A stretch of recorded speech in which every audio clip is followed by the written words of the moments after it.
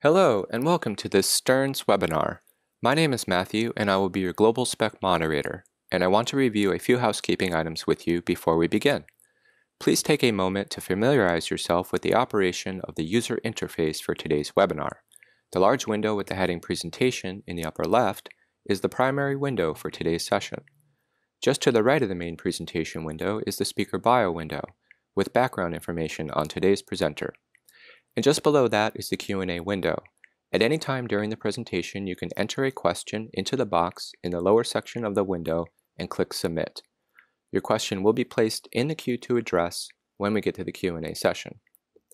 At the bottom of your screen, you will see additional buttons to enhance your webinar experience. To see what a particular button does, just place your mouse pointer over it and a tooltip will appear with a description of the button's function. Now I would like to introduce today's presenter, Peter Tessman. Peter Tessman is the Product and Channel Strategy Manager for Stearns, Berg, and Highfield, all brands of Rexnord, and is responsible for creating value for end users with highly engineered products. He leads the product applications team, including technical support, estimating, commercial operations, and marketing for Stearns, North America's top supplier of spring-set electrically released motor brakes. Peter has experience working with some of the leading crane and hoist OEMs in North America and globally, including product selection, specification creation, NPD, VAVE, and product life cycle management. Peter has earned his bachelor's and master's degree from the University of Wisconsin-Milwaukee. Peter, welcome to today's event. And with that, I will pass things along to you to get started. Hello everyone, thank you for dedicating some time today. Again, I am Peter Tessman with Stearns, and today we will be covering how to protect your overhead crane from excessive wear and costly downtime. I'll also go through how selecting the proper brake for a new or existing system can extend the life of an overhead crane and improve efficiency and help to meet your current safety requirements. I'm the Product and Channel Strategy Manager at Stearns, managing an entire portfolio, including a complete line of industrial AC and DC clutches, brakes, and solid-state motor start switches. In addition to managing a product applications team for pre- and post-sale support, I've had the opportunity to work with some of the leading crane and hoist OEMs in North America and globally. I hope the information in this webinar will be valuable for you. As we go through this material, I encourage you to leave a comment or question, some of which we will go over at the end. First, we'll take a look at pre-purchase considerations, including crane and hoist service classifications, torque requirements, overhauling dynamic torque, and cycle rates, followed by inspections and preventative maintenance to identify the signs of excessive wear. Lastly, we will end with the corrective maintenance and retrofit options where modernizing a crane or hoist system is necessary. We will review the production conditions that require equipment owners to reevaluate and upgrade their system. Finally, we will leave some time at the end for a Q&A. So as mentioned, please leave questions in the Q&A box and I'll go through as many as I can at the end of the session. The service life of an overhead crane is long-lasting when it is properly engineered and maintained from the start. Understanding what your project requires from a crane and hoist will help you select equipment and components that can best meet your project's demands and therefore reduce the risk of wear and tear over time. The key to selecting the right equipment for a particular lifting job is to consider the duty cycle and service classifications using the Crane Manufacturers Association of America, or CMAA, standard. In the next few slides, I'll be walking through the various classifications of lifting equipment based on capacity and usage standards. I will also emphasize the importance of rating your crane drive systems to ensure durability for your load and usage requirements, including torque calculations, overhauling dynamic torque, and cycle rate considerations. CMAA is the Crane Manufacturers Association of America, an independent trade association affiliated with the material handling industry.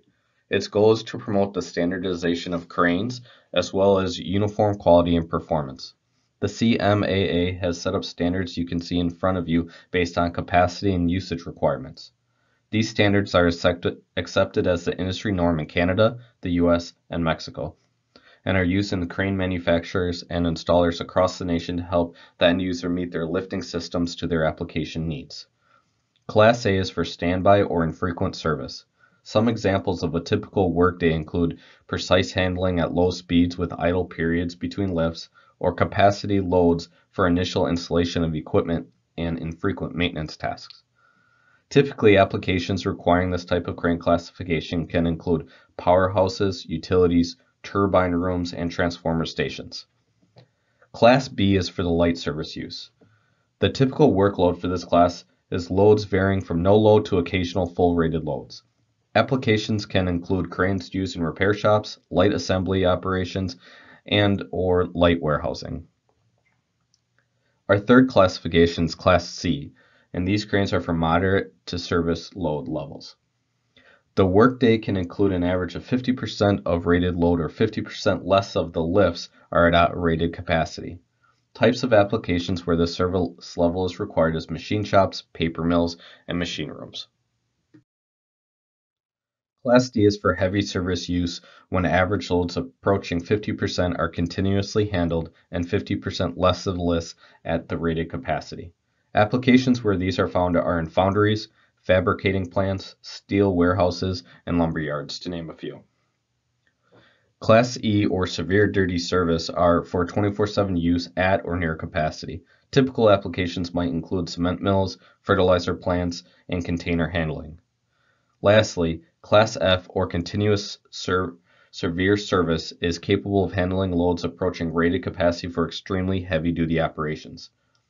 This level of classification is used as a standard specification for electric overhead cranes for steel mill service. Electric hoists have their own set of classifications and standards set by the Hoist Manufacturers Institute, HMI, and the American Society of Engineers, ASME.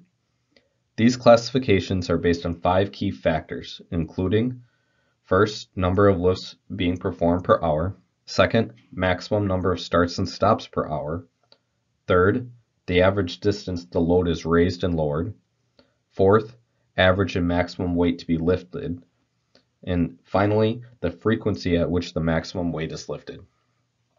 When choosing a hoist to best fit your applications, it is important that the hoist rating should meet or exceed your operational requirements. Otherwise, you risk safety issues. Please reference the guide on this slide for duty classifications, but note that uniformly distributed usage is predictable over an hour period, whereas infrequent usage is irregular intervals. Now I'd like to discuss specifying individual components, including drive systems, to a specific duty cycle and torque requirement to prevent premature wear or failure. When a brake is being used as a holding brake, static torque should be considered because it is often measured as the breakaway torque, or the torque required to overcome the brake. Therefore, if you're using a brake to hold a particular load, you want to select a brake with the proper static or holding torque to ensure the load won't slip. Dynamic torque is the torque required to stop an inertial load. This could be used in linear, rotating, overhauling, or overhung applications, as is in the case with the hoist or winch.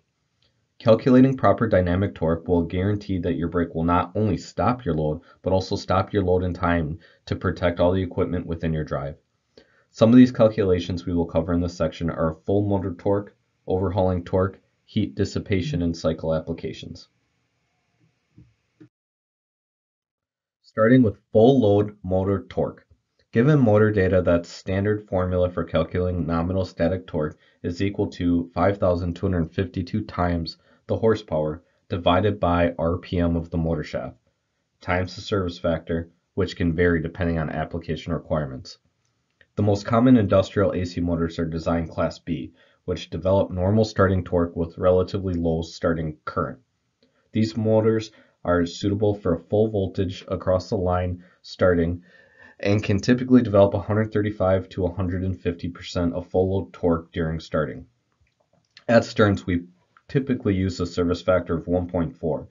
This means that our recommendation is that the torque rating on the brake be 140% of full load motor torque. An electric motor brake is typically designed to produce 140% of full load torque, so the motor is not able to simply drive through the brake if the brake is not properly released. If the motor is held by the brake without rotation, the motor will demand locked rotor current, which will tend to make the motor thermal overload protection disconnect the motor and break from the power line in a timely manner. Overhauling loads, such as a crane, hoist, or elevator, have two requirements: the braking torque required to stop the load and the torque required to hold the load at rest. See the formula for calculating dynamic torque for overhauling load applications. Dynamic torque is equal to 0.158 times the weight of the load times the velocity of the load, which is the rate of descent of the load measured in feet per minute. This is divided by the RPM of the shaft at the brake. When we mention RPM of the motor, we're referring to the speed of the motor itself. In other words, if you're using a gearbox that will slow the speed of the output shaft, we're referring to just the RPM before going into the gearbox. When calculating brake torque, we are considering the speed of the shaft at the brake. In general, a brake will repetitively stop a load at the duty cycle that a standard electric motor can repetitively start the load. A brake's thermal capacity is based upon the heat it can absorb and dissipate while cycling. Cycle rate describes how frequently the brake is used within a work period and is measured in cycles per minute. With brake friction generating heat, cycle rates affect thermal sizing and selection. Interior surface temperatures of the brake enclosure must be limited so it can function at maximum cycle rate within the rated duty cycle without dehydrating or carbonization of dust. If productivity of an operation is to be improved by increasing cycle rate, the maximum number of stops per minute is determined by the rated thermal capacity of the brake. See examples of how to calculate heat dissipation in cycle applications. Cycle rate cannot exceed the recommendations as determined by the manufacturer. Please see the table on the slide for Stern's maximum solenoid cycle rates for our portfolio of brakes. Duty cycle, on the other hand, can be expressed as a ratio of time a drive is on versus off, or a crane and hoist rated capacity to continuously perform work under normal conditions. Avoid costly downtime by implementing a preventative maintenance program for your crane equipment or individual drive system components. Scheduled maintenance can help you identify signs of wear so that you may be able to replace or upgrade individual components to have better performance and require less maintenance and therefore less downtime going forward. Ensuring a degree of safety is the biggest challenge for overhead crane owners. Continued training and a thorough understanding of the equipment, as well as the CMAA inspection standards, make sure your overhead cranes and hoists are working properly and wearing as expected. The CMAA has a well-defined maintenance checklist that can help guide you to individually inspect components in a hoist system.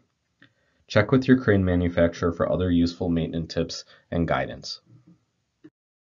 All motor brakes are supplied with installation, service, and safety instructions. These should be read carefully upon receipt of the brake and carried out by a licensed technician using the correct tools.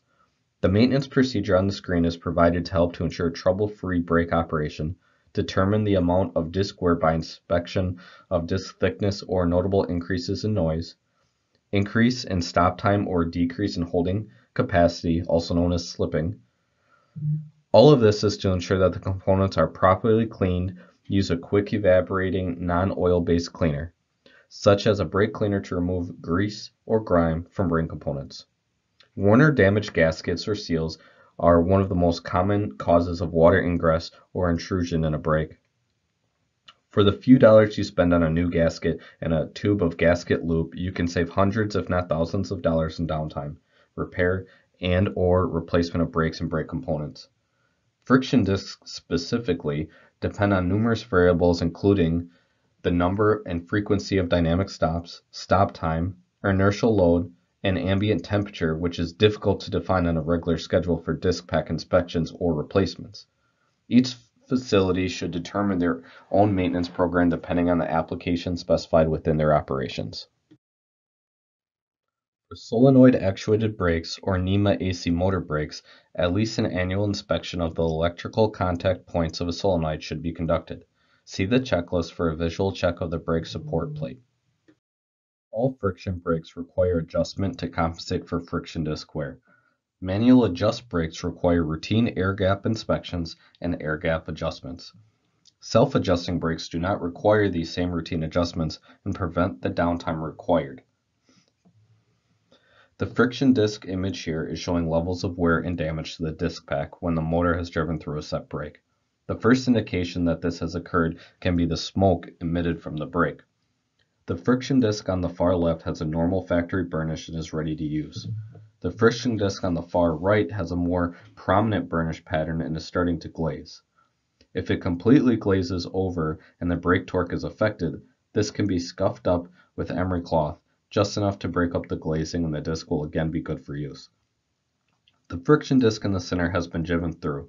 It's burnt, it is blistered, charred, and these are signs that the friction disc resins have started to liquefy. If this is the case, the disc should be discarded and replaced. The brass stationary disc on each side of the center friction disc have signs of heat discoloration and have started to crack.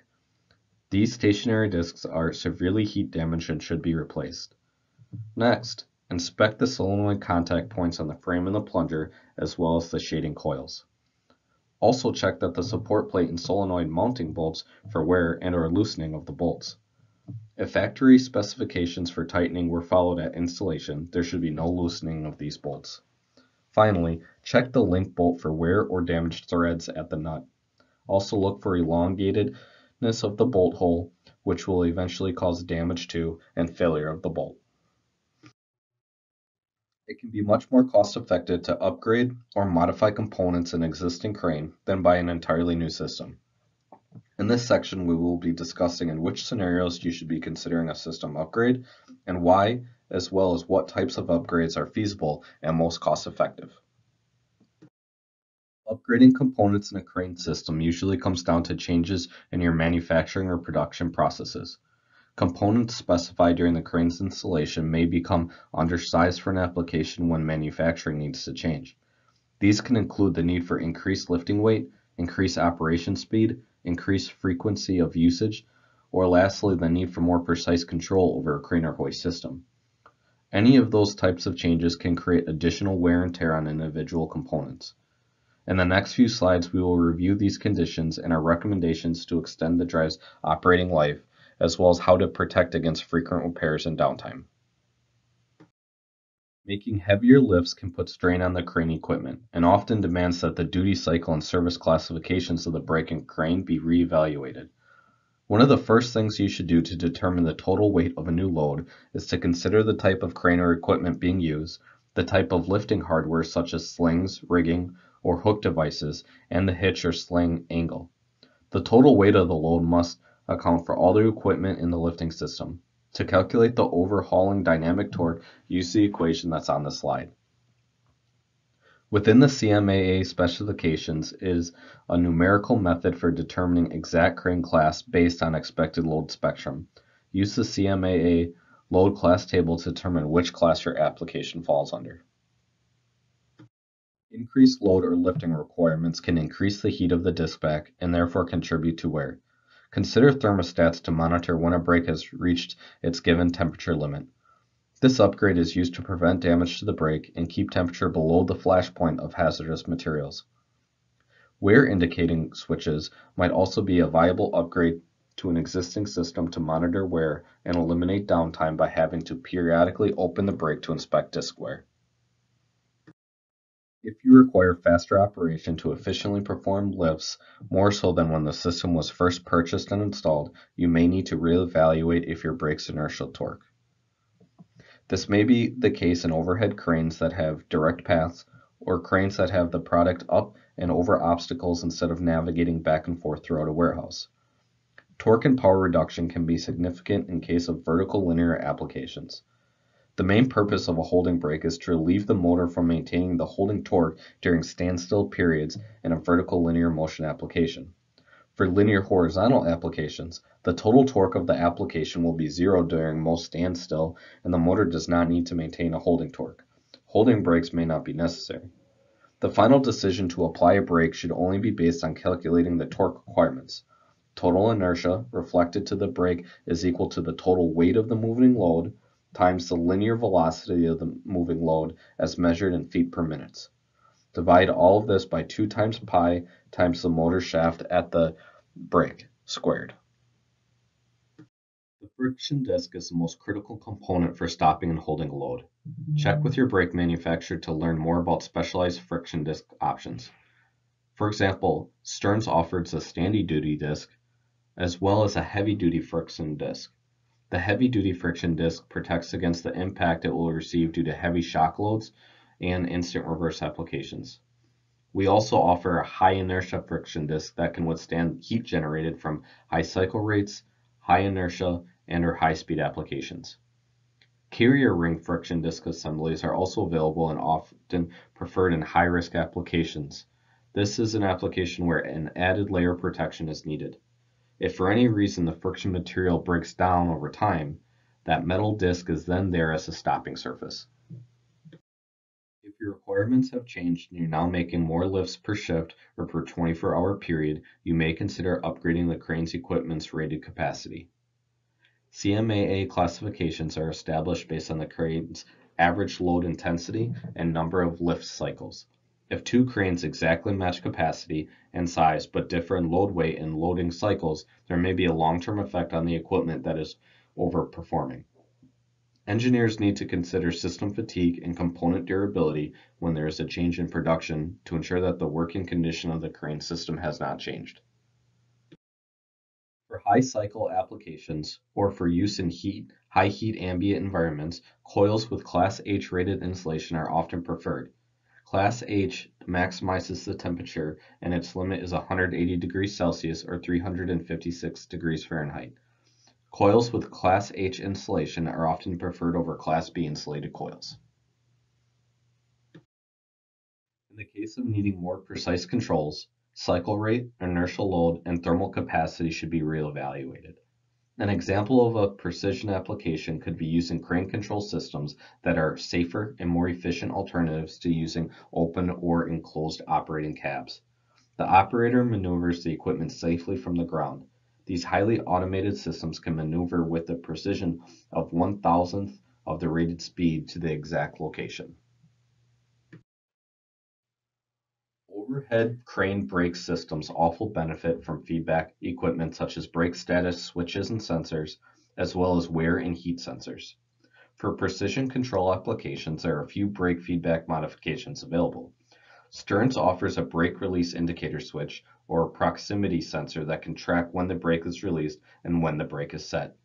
If your brake is not releasing when you need it to release, this would obviously alert you that the brake is in some sort of need of maintenance attention and that the operation should be paused until the issue is resolved. Used in positioning or robotics and automation, an encoder brake can be provided to track shift rotation to aid in the positioning and feedback throughout the robotic process or process of the automation. If your crane equipment runs continuously and without the help of an operator, the encoder brake allows you to set parameters to keep the machine operational without supervision. Stearns does offer internal encoders with a specifically designed hub to bridge the gap from a standard commercial NEMA brake motor shaft to engage the encoder inside the brake. At this time, I'd like to thank you for attending today's webinar. As I reviewed, there are many guidelines to follow to ensure best fit performance and service life in the field. Stearns is the leading manufacturer of spring set motor brakes in North America, and with over 100 years of experience and expertise in the industrial brake and clutch markets. We offer a comprehensive line of standard and special AC and DC industrial brakes and clutches, along with a local, factory-trained sales force to work with you and your maintenance staff and plant engineers when needed. To learn more about us, please feel free to visit us at our websites at www.stearnsbrakes.com. Thank you everyone for submitting questions and comments about the webinar. Right now we'll take a few of your questions on. The first one is, why do brakes get hot and can anything be done about it? Brakes generate some amount of heat, but if they are getting hot repeatedly or overheating, it's most likely due to disc drag.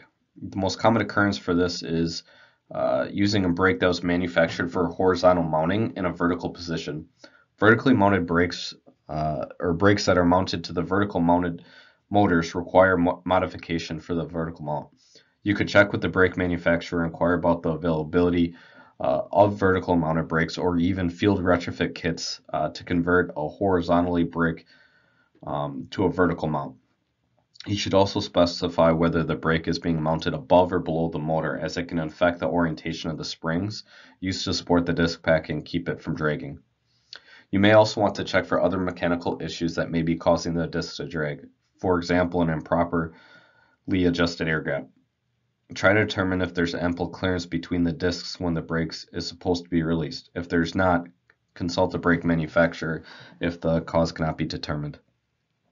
If power is being sent to a brake through a VFD or variable frequency drive, you'll need to switch to sending power to the brake from a dedicated separated contactor, as dropping frequency to control motor speed or ramping up frequency at start will affect the magnetism that keeps the brake released.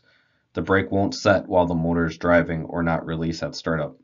The brake coil needs to receive its rated voltage at a consistent frequency to keep the brake released whenever the motor is driving. Most VFDs are equipped with an auxiliary contactor that is separate from the VFD and can be utilized for sending power to the brake. Another idea would be hub position. This can also affect brake temperature. If the hub is misplaced or not having the correct contact with other components inside the brakes, it can cause excessive heat. Metal-on-metal contact between the hub and the pressure plate or hub and end plate can cause the brake to overheat as the hub is rotating at full speed, typically 1,000 to 1,800 RPM. Another question that came up are about brakes on gantry systems that have been locking up. Sometimes this is due to rust and sometimes it's due to ice inside the brakes when temperatures drop well below freezing. In order to solve this, first you have to confirm if the brake has sufficient ingress protection or IP rating for outdoor use, and if not, then the cause of the water getting into the brake. Brakes constantly exposed to the elements in outdoor applications should typically have an IP rating of 56 or greater. If the brake is rated for IP56 or higher and water is still getting aside, you really need to check all the gaskets and seals to assure they're in good shape and properly maintained. The brake can also be opened and inspected to determine precisely where and how water is entering. Brakes mounted to vertically mounted fan-cooled motors with the brake below the motor can take on water from the brake face at the fan guard, and the fan guard then acts like a funneling channel and allows water to pool in the mounting face of the brake. So depending on your applications, even some of your auxiliary parts or components can add to an otherwise fully insulated brake. Make sure to check buildup of condensation. And also, if you're using space heaters, make sure drain holes are provided to eliminate some backup. Our next question is about friction discs and their wear. So we have an example where friction discs are wearing at a very fast rate, and they're wondering what the cause could be. This could mean the brake is undersized for the application as your first starting point. You should check with the brake manufacturer to learn if the brake was sized correctly when installed, and be prepared to offer all the necessary data that the application specialist would need. Some of that would be examples. Some examples would be horsepower, RPM, cycle rate, duty cycle, inertia, reflected to the shaft, and so on. If inertia is not known, they will at least need to know the total weight and velocity in feet per minute of the load. Or if a gearbox is used between the brake and the load, they will need to know the shaft speed at the brake and the shaft speed at the load, or the gear ratio. Our next question that came in is in reference to installing a spring-engaged electrically released brake on a new hoist, and the brake is allowing the load to drift from 1 to 2 feet whenever it's stopped on the down cycle. It doesn't appear when lifting the load, but it does occur when I'm lowering the load. So are there any ideas on this?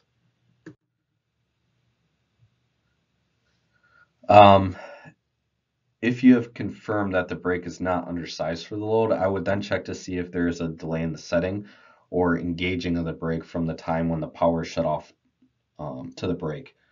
If this is the case, then the brake is wired into the motor, thus getting its power from the motor. then this issue is caused by a residual current from the motor keeping the brake released for an extra second or two. The issue can be solved by powering the brake directly from a dedicated contactor that is separate from the motor. Our next question looks like a bit of a use case scenario. We recently installed some new brake motors on our gantry drive, and while we were running our tests, the brakes got very hot and we noticed smoke coming out of them. One of our guys said that's because the motors are vertically mounted with the brakes above the motor, that we should have gotten brakes that were modified for vertical. How can we tell if our brakes were modified for vertical or not? And if they weren't, can we modify them in the field, or do we need to order new brakes? So multi-disc brakes that are modified for vertical mounting will typically have springs between the discs. These springs support the weight of the disc pack to mitigate any potential for disc drag. Most brakes should be able to be modified in the field. Check with your brake manufacturer for the availability of a vertical conversion kit like we talked about, which Stearns offers. The next question is another application question. It looks like we have a brake on our trolley drive. I thought the brake was supposed to stop the trolley, but it always drifts a bit. It basically coasts to a stop, but we need it to stop when we cut the power to the drive. So as I mentioned a few questions ago regarding a hoist application, if you can confirm that the brake is not undersized for the load, it's then best to see if there's a delay in the setting or engaging of the brake from the time when the power shut off to the brake. If this is the case, then the brake is wired in with the motor and it needs to be changed to a dedicated separate contactor. However, if the brake is wired directly to a dedicated separate contactor, but there's still a delay in the brake engaging, then the issue most likely is the timing interval with the contactor relay, and this may need to be adjusted in order for the brake to set 1 to 2 seconds sooner. Our next comment is we have brakes on our gantry drive that are supposed to be set for outdoor use, but some of them are still taking on water. How can this be happening?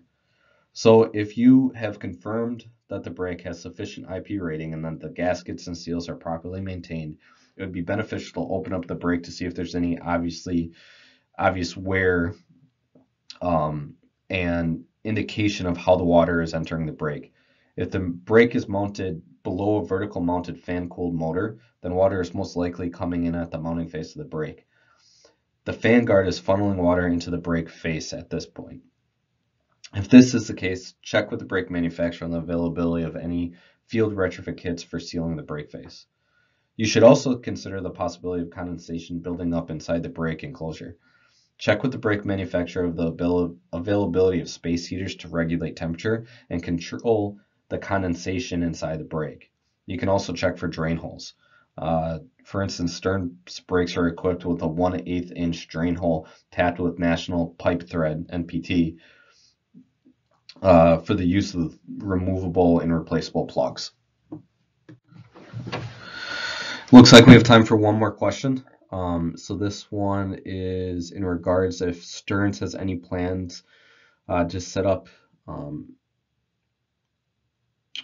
to develop brakes for the increasing interest and focus on Ethernet or wireless feedback from the brakes.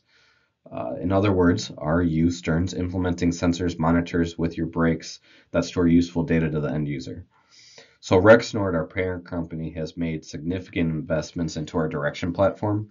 It's a digital IIoT platform through which our customers can determine their needs of a structure and a system accordingly. You can find more information on this at rexnord.com, REXNORD.com, specifically under products, smart solutions, and then direction, DIRXN, digital productivity. For the Stearns brakes, we have developed and designed and performed testing to be compatible with direction platform, including integrated switchers, wear sensing, temperature monitoring, and so on. A lot of these are core performance or preventative maintenance leading indicators to help you minimize downtime. Using this information, you can really figure out where your key factors are that are upsetting your performance to prevent that maintenance and downtime, or a way a lot of our customers are using them are to increase efficiency and throughput of their device. In some cases, they're also used for safety. So with that, we are at time. I want to thank everyone for taking this half hour, a little bit over, to go through some of the stuff. Great questions and feedback. If you have any ongoing questions, please reach out to me personally, Peter Tessman, or contact us at www.stearnsbrakes.com. Thank you. Bye. All right, we're going to wrap things up right there. Peter, thank you so much for taking the time to be with us today, and thank you for taking the time to answer some audience questions. We'd like to also thank all of our audience members for being part of this webinar event. You will be receiving an email from us with a link to the on-demand version of this presentation, so you will be able to come back and watch this again or share it with your colleagues. Lastly, please take a moment to complete a survey which will appear on your screen at the end of this live webinar. For on-demand viewers, you will find the survey located along the bottom of your attendee console in the survey widget. Again, thank you for taking the time to attend this webinar event. Take care, and we will talk with you soon.